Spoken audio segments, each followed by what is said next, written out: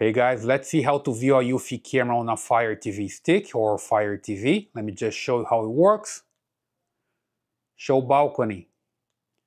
So basically I'm using the remote control here. I just ask to show the camera and there we go. It's a EuFy camera. That's the one that I have here on my app.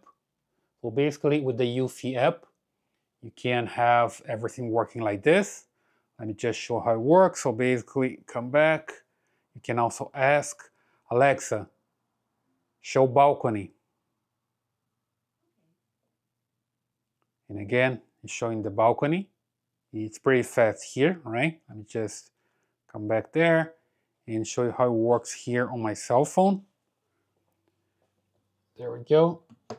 So basically here what I have to do is just make sure that I have working with your EuFy app already and use the Alexa app. Okay, so I come here and look for the app. There we go. And look for skills. So you just click here and skills and games and look here for EuFy. There we go. EufySecurity.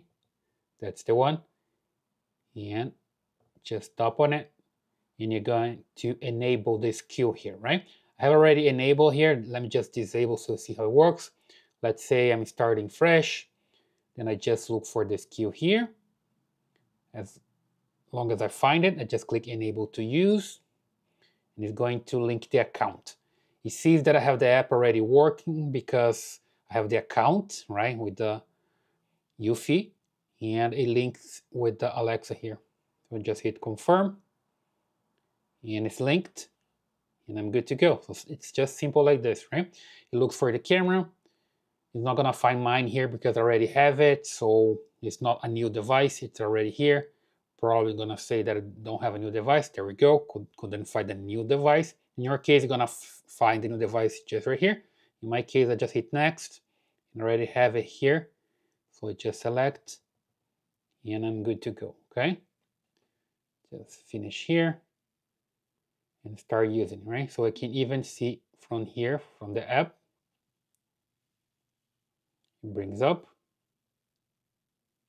There we go. I can use the speaker, the microphone, and everything is working, right?